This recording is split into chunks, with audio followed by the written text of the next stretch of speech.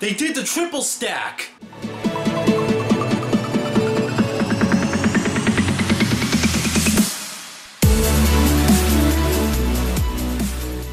Alright, how's it going, everybody? I just got done watching the live stream of the brand new PlayStation console announcements. And today I'm going to be giving my thoughts about what they showed and the cool stuff that they talked about, and also the nice features that you're going to be getting with the PlayStation 4 Pro, as it's called. This was previously known as the Neo or the PlayStation 4K. It is now officially called the PlayStation 4 Pro. Alright? Kind of like the PlayStation 4K a bit better. But there's a reason that it's not called that. In fact, this console is really...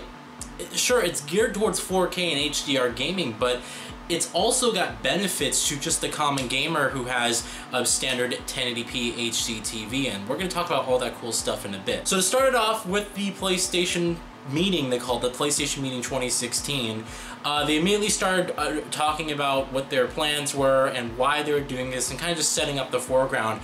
They, right off the bat, immediately announced the PlayStation 4 Slim, alright? This has been leaked over the past couple weeks now. No one was really surprised to see it. It was the exact same model that we saw the unboxings for. And so this was to be expected that they're going to announce it is now going to be replacing the standard PlayStation 4 that you are seeing just on the store shelves today. And it also got a slight price decrease down to $300. So that's a nice price decrease. This generation, consoles have just dropped in price so dramatically. If you remember last generation, it wasn't anywhere near that. Like last generation, it took a while for the consoles to kind of drop in price, and they were still pretty expensive. But I mean, here we are like 3 years into this generation, and the prices of the consoles have just dropped dramatically. I mean, it's $250 for an Xbox One standard console. I mean, that's just so cheap. And now it's $300 for a PlayStation 4 Slim, and you still get the 4K streaming services and whatnot and things like that. So it's actually pretty cool. So in addition to that, they kind of talked a little bit about it after, saying, okay, this is going to replace the PlayStation 4 console that you see right now, that everyone kind of owns. And going into that, they kind of led into the PlayStation 4 Pro announcement. Now, they said right out the bat that this was not going to be replacing this is not meant to replace any of the consoles. This is not meant to be like a new console generation. This was just meant as sort of just a step up, a boost in power for people who are hardcore gamers or just want something more out of the console experience. They didn't market it as, well, this is an entry level into the next generation of gaming. They made it very clear that, hey, we just wanted to stick to this generation. We just want to upgrade the power and what we're able to do with this generation. And to be honest, 4K and HDR is at the forefront of this console, but really this is sort of, I find these new console announcements sort of like Sony and Microsoft correcting their mistakes with this generation, because when the consoles launched, they were very underpowered, and not to mention that they didn't support 4K in any capacity whatsoever. And 4K was already a pretty decent thing in 2013. It's not anything that just broke out. I mean, it was still available, and pretty much cheaply so. And when the PlayStation 3 came out, 1080p was like just coming into the mainstream, and they supported it with that console. So it's a bit surprising. You know, I always said it was a bit surprising that these consoles didn't support 4K right out of the gate. It's just weird.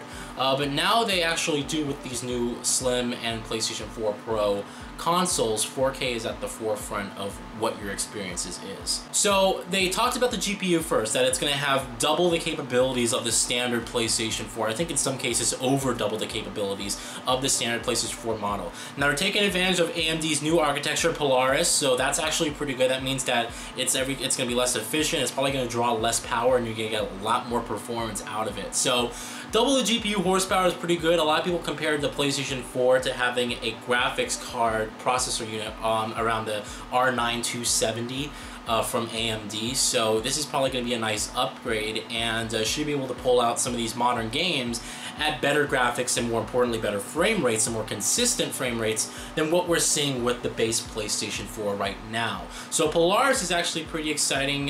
For those of you guys who are not PC gamers, you just don't know what this is.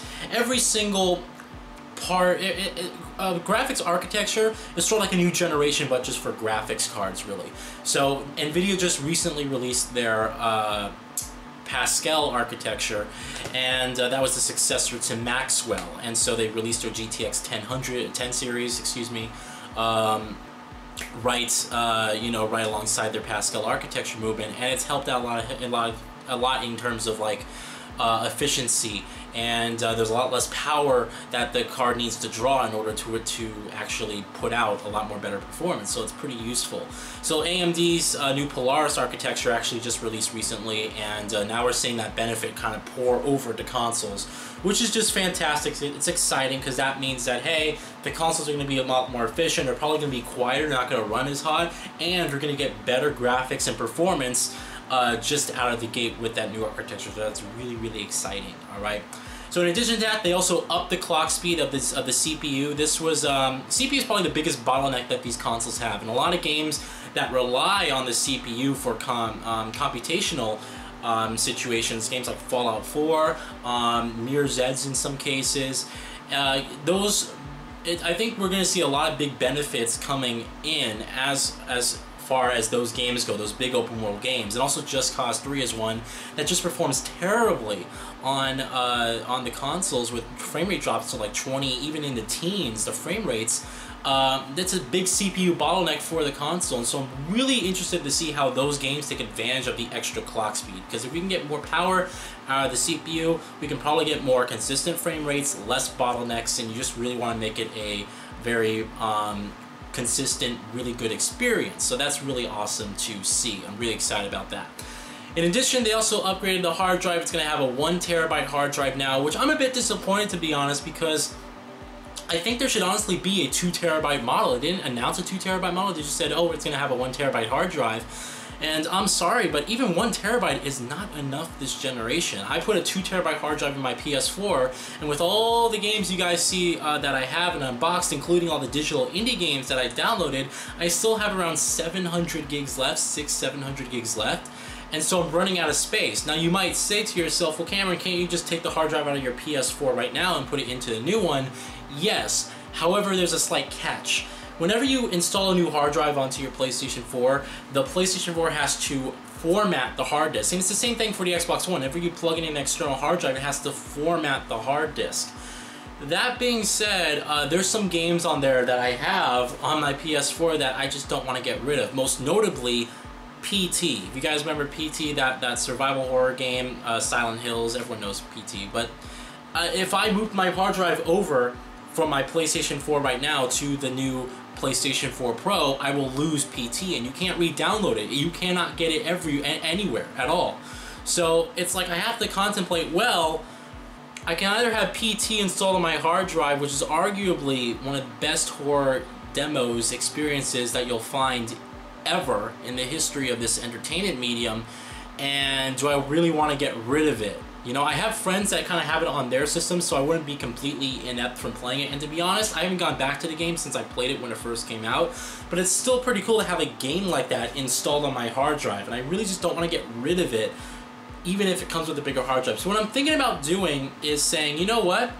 I'll just keep the hard drive in my PS4, my current PS4. I'll keep the 2 terabyte in there, and I'll just buy another one because they're cheap. They're like $100 for a 2 terabyte hard drive, and they're even get much more expensive when you talk about SSDs. And I would love to be able to spend like $600-700 on a 2 terabyte SSD and just plop it in there, and so to have an SSD on the PlayStation 4 Pro, excuse me, and it would really be beneficial. But we'll see. I probably will have to get another 2 terabyte hard drive because I'm sorry, just 1 terabyte is not enough. There's just not enough space for someone like me who plays a lot of games and gets a lot of games for these consoles and stuff. And yeah, even though I'm not so into the consoles as I was before, now I play on my PC mostly, I still need that extra hard drive space just for the efficiency and just to not worry about anything in the future of me getting which games. So that is something that I will probably need to pick up. In addition, they also talked about the PlayStation VR support. The PlayStation VR is coming out next month. It's coming out in October, and it's going to run you $400. So, that being said, they talked about how the new PlayStation 4 Pro is going to be able to render the VR experiences at higher fidelity, so you're going to get better graphics within the VR experience, and then also better resolution within those experiences as well. So it's just going to look a lot sharper. It's probably going to be a lot more vivid and just a lot better, more consistent with higher frame rates and stuff than what you'd be normally getting with just a regular PlayStation 4. Now, it's it is important for me to mention that even though I'm talking about all these upgrades, they're not getting rid of the baseline PS4. It's just simply an upgradable option. And I'm going to talk about one cool thing in just a little bit here, because they actually made the PlayStation 4 Pro accessible to everyone. Even if you don't have a 4K TV, even if you don't have an HDR compatible set, you can still see the benefits of the PlayStation 4 Pro, and that is what's really, really important here, alright? So let's talk about the negative things that were just unfortunately not included in this new system, and then we'll go into the other cool stuff that they announced as well, alright? So it's been confirmed, unfortunately, that the new PlayStation 4 Pro will not have a 4K Blu-ray player. Very interesting choice. This could have been a real deal breaker for a lot of people, I think, but not including a 4K Blu-ray player has allowed the price of the PlayStation 4 to drop down dramatically. Because considering this, that if it did have a 4K Blu-ray player, you probably would have seen like a $50 to $100 price increase than what they announced. And the price of the PlayStation 4 Neo is extremely enticing. It's something that you honestly wouldn't think that they would launch it for. I was expecting something much higher than what they announced, and I'll tell you guys the price later. But just, I mean, it's absolutely crazy. It does not have a 4K Blu-ray player, which to me doesn't really matter. I don't watch movies in my bedroom. When I do watch movies, it's in the living room, and it's on a surround sound, a Bose surround sound setup, and there's a 1080p TV in the living room that I would really like to get my parents to upgrade to a 4K TV, because only then I would really see the benefits and really want to get 4K Blu-ray movies as a total. It's still actually useful to get 4K Blu-ray movies if you don't have a 4K TV, because 4K Blu-rays come with the standard Blu-ray and the digital copy. So you should already probably just buy 4K Blu-rays even if you don't have a 4K Blu-ray player, because you get the standard Blu-ray as well on top of that. And when you do get a 4K TV, when you do upgrade, you will still have your 4K Blu-rays that you'll be able to use, and you won't have to rebuy those again in the higher resolution and come out with all these copies of the film. So it is interesting that they did not include that, but I understand. And to be honest, to me, it's not a deal breaker just because I don't use my PS4 as like the center of all my entertainment, you know? I got a computer hooked up to it. If I want to go on YouTube, if I want to stream video, I'll use my computer. I won't use my consoles. I only use my consoles exclusively for gaming, really. So it's no big deal to me, but that is something that I do want to put out there because it could be notable to a lot of people out there saying, you know what, I was looking for really a platform that does it all, and to be honest, the PlayStation 4 Pro does a lot, but just doesn't do it all. Alright, so 4K Blu-rays are out, unfortunately. But with that, you do get a nice price that comes with the console, and that is kind of notable. You know, it's pretty cool to have. So they showed a couple games off after that, and they're basically talking about how HDR gaming is really just going to bring to life the scene. And they showed Horizon Zero Dawn, which, to be honest, I'm looking at this game on my phone, right? And I'm already looking at the game on my phone. Obviously my phone doesn't have HDR or anything like that. It's a really nice OLED screen. I'm watching this, I'm thinking, my God, I mean, just by itself, Horizon looks beautiful, but imagining that in HDR is just, it's unparalleled. It's almost crazy to think how that game would look in HDR if it looks that good at standard conventional TV sets. So it's just absolutely crazy, and I'm really, really excited. I wish I had the room, and I wish I had the money to buy that LG TV that Jake and I saw at CES. It's the best TV on the market you can get. It's OLED plus HDR, 4K with a glass panel, and it's $6,000. It's the best TV on the market. I really would love to play on that sometime, but maybe in the future. That's a really nice TV, I'm telling you that. But just looking at the games, it's really awesome to see how good they look just on a standard set. Obviously, they can't show you HDR through streamed video. They can only, I mean, they had at one point an HDR TV set up, and Mark Cerny was saying, okay, well here's standard conventional dynamic range, standard range, and then they switched to high dynamic range, and you just saw the colors shift and also the image shift. It was an unparalleled difference in just image quality, clarity, and beauty overall. It was incredibly immaculate. So really looking forward to seeing just the benefits of that. And I really hope that it's really cool that they're bringing that sort of benefit and that look and style over to the gaming space. So they showed Horizon Zero Dawn, they showed a Call of Duty Infinite Warfare, which to be honest actually looked pretty good. Like the graphics in it looked really, really good. And then they also showed Mass Effect Andromeda for the first time. I completely forgot. Mass Effect Andromeda, we saw gameplay for the first time, or true live gameplay of the game for the first time. It looks really good. Like it looks like your standard Mass Effect game. There's a little bit more platforming involved, and there's a little bit more environmental action. But now that it's made with the Frostbite engine, the graphics just were so much better. And really looking forward to playing that game. They said it's going to be taking really good advantage of the PlayStation 4 Pro, and that's just really awesome to see. So really excited for Mass Effect Andromeda, which is coming out next year. I think it's going to be a really good one, and looking forward to it. It should be pretty nice on the PlayStation 4 Pro. So now I want to talk about the benefits that everyone's going to be getting with the PlayStation 4 Pro. Now, if you don't have a 4K TV, you can still get the PlayStation 4 Pro and get benefits from it. And this is a huge deal breaker for someone like me, because you might be saying, oh, okay, I don't have a 4K TV. I can't see myself really investing in a 4K TV, let alone a 4K TV with HDR capabilities. I'm not gonna get the PlayStation 4 Pro. There's no point. Well, guess what? You're wrong. There is a point of getting this new console. They showed existing games that have been already upgraded or will be updated to support the PlayStation 4 day one. So they showed Middle-earth Shadow Mordor. That was one of the games that they showed. They said that they upgraded the graphics slightly and that the game has super sampled anti-aliasing. So you're actually getting much higher resolution graphics that you're going to see on a 1080p TV. So you're getting super sampled anti-aliasing, by the way, just means that the game's being rendered at a much higher resolution and then being downsampled to the standard 1080p TVs. So it's amazing that you're going to get that clarity. You're going to get that clarity with an existing game, especially, you know, Shadow of Mordor, because that's been out for, what, 2 years now? So you're going to see benefits from that game, and they're still patching it and updating it, and that's just really great to see. So you're going to get super sampled anti-aliasing and better graphics with Middle-earth Shadow of Mordor. In addition with that, for Infamous First Light, it's going to be upgraded to HDR, and you're also going to have better particle effects, so that's actually pretty good to see. For Ubisoft's upcoming game For Honor, you're actually going to get higher resolution textures and better fidelity. They actually showed, here's For Honor running on a 4K TV with HDR, it looks good. Then they showed, here's it running on the PlayStation Pro, excuse me, on just a 1080p TV, and they showed just much more better textures and also a lot more environmental quality, like more grass and just more you know, environmental decals and just stuff like that. So that's actually really cool to see. Again, someone like me is really gonna be excited to see this, because I play on my computer monitor. This is 3440 by 1440. All right, it is 40% less pixels than 4K. It's close, but it's 40% less pixels than 4K. It does. Unfortunately, 1440p, which is 2560 by 1440, is not recognized as a standard output unless you're playing on a PC.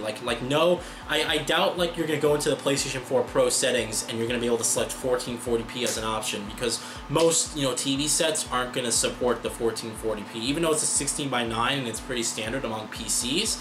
I doubt most TV sets are going to actually say, oh, that's actually a resolution that we can run natively and upscale it. So I doubt that's going to be an option, but maybe it will be, I don't know. But even if I'm playing at 1080p here, you're going to get better graphics as a result. You actually be getting better graphics than you would at 4K sets, and you're still going to see some benefit in some way. So, I mean, somehow Sony has made it enticing to get the PlayStation 4 Pro, even if you don't have a 4K TV, and that's just fantastic, because again, it's like someone like me, I play on this computer monitor, it doesn't have 4K, it's close but it's not there, and the PlayStation 4 is probably going to recognize the 1080p only output on it, but it's still okay, it's still fine, because I'm gonna get better graphics as a result. I'm gonna get more high resolution textures. I'm gonna get maybe more particles and more effects on screen, better depth of field, better anti-aliasing, like I mentioned. Maybe in some cases you can get better frame rates. What if you had a choice between playing a game on the PlayStation 4 Pro at 1080p 60 versus 4K 30? You know, it's stuff like that. I really like that option, because sure, it's bringing it more in line with what you're going to be getting with PC gaming, because that's exactly what PC gaming is. The higher you go up in resolution, resolution, sometimes you're going to have to make compromises depending on your graphics card of what graphics settings that you're going to have to run. And so, unfortunately, you know, when it comes to that, you'll have to pick and choose. Sometimes your card can run 1080p ultra settings, zero problem. Sometimes you can run 4K medium high settings and still have a good frame rate, and you have that option here with the Neo. You can hook it up to a standard TV and still see more benefits, in some cases better graphical presentation than what you're going to be getting on 4K sets. That option makes it not only enticing to just someone who doesn't want to upgrade to 4K for whatever reason, but to everyone. It makes 4K, it makes the PlayStation 4 Pro, excuse me, an option for everyone. And that's so, it's ingenious and it's exciting. Again, I have a reason to upgrade. I'm not just, it's like, for me, it's like I'm not just gonna get the console just to say, oh, well, it does play 4K, I don't have a 4K TV, but it can play 4K. But now I can actually see the benefits of playing like on a 1080p TV, saying, wow, I'm actually getting better graphics than I thought. Like, what if they upgrade Uncharted 4 to 60 frames per second? Maybe they include the, maybe they upgrade the graphics of Uncharted 4 at 1080p, where you get better shadows, better lighting, better draw distance. And then at 4K, you get the same graphics as you normally would have gotten on the PlayStation 4 standard console. So that is just really exciting. It's exciting as an option to have that, and just to be able to say, you know what, I can get the PlayStation 4 Pro. I don't have a 4K TV, but I can still get some benefit out of that. That is amazing, and I'm really happy that they showed it. Again, they showed existing games too, like they call it forward compatibility, which is actually kind of cool because they showed existing games, like I said, Infamous First Light, Deus Ex Mankind Divided, excuse me, which just released. They said that it's going to have better graphics on the 4K Neo. It's the 4K Neo. It's going to have better graphics, and it's also, I think they said it's going to run better. It might just be consistent 30 frames. They actually might upgrade it to 60 or unlocked frame rate. But they said it's going to have much better graphics regardless. I'm curious if on a 1080p TV, if you're going to see some benefits to those games as well. So it's interesting.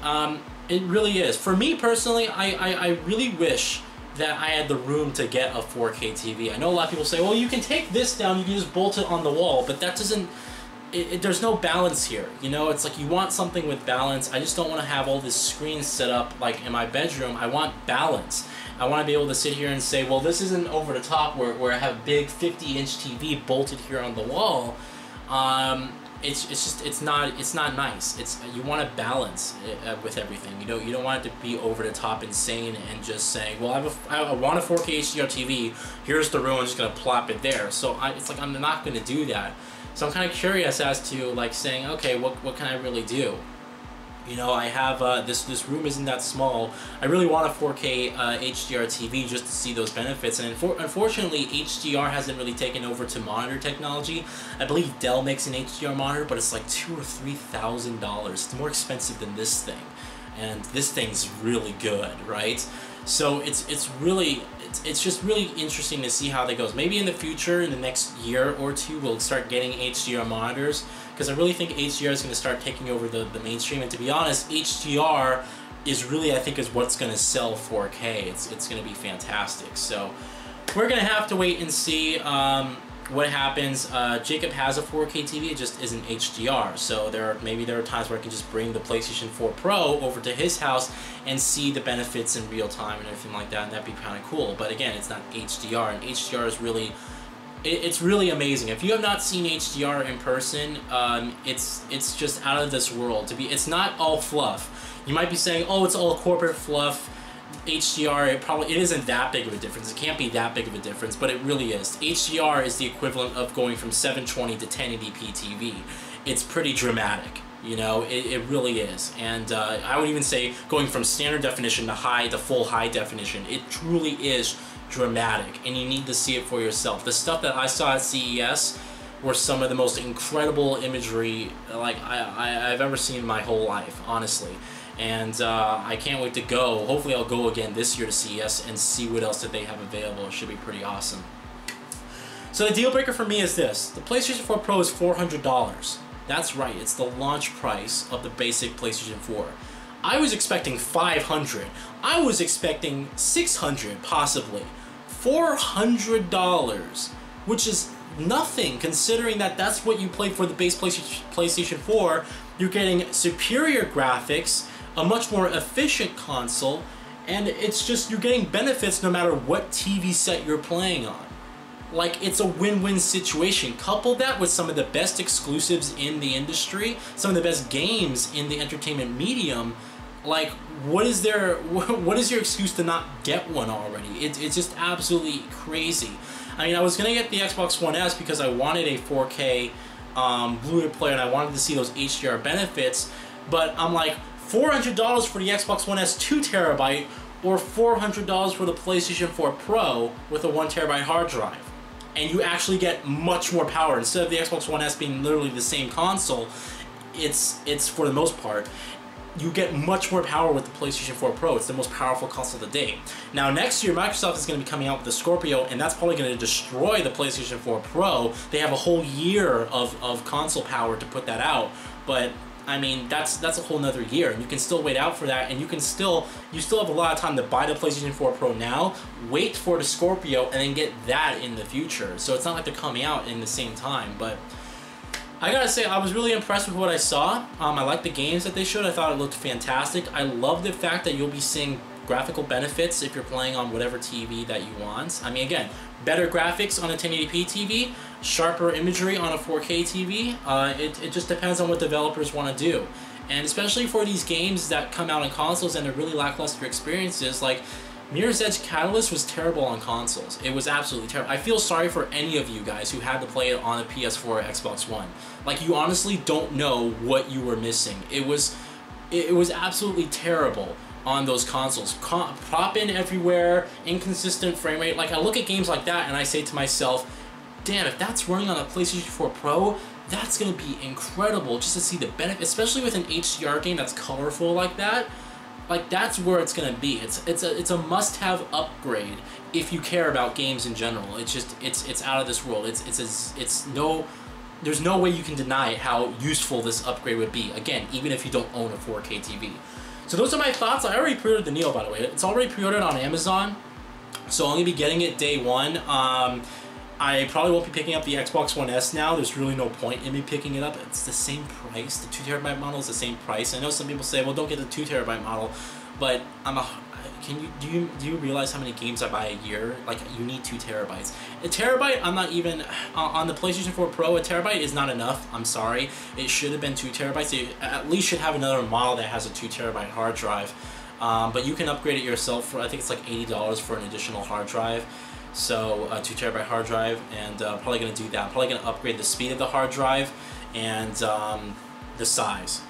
I wish I had enough money to get an SSD, a 2 terabyte SSDs, but those are insane. Like, who's gonna spend $700 on an SSD, 2 terabytes? You know, no, you're not gonna do that. But all right, I just want to talk about my feelings regarding that. Let me know what you guys think. Did you like what you saw? Are you going to be getting the PlayStation 4 Pro? I know some people had mixed feelings about this whole upgradable console generation where, oh, I gotta buy a new console now, but no one's being left behind here.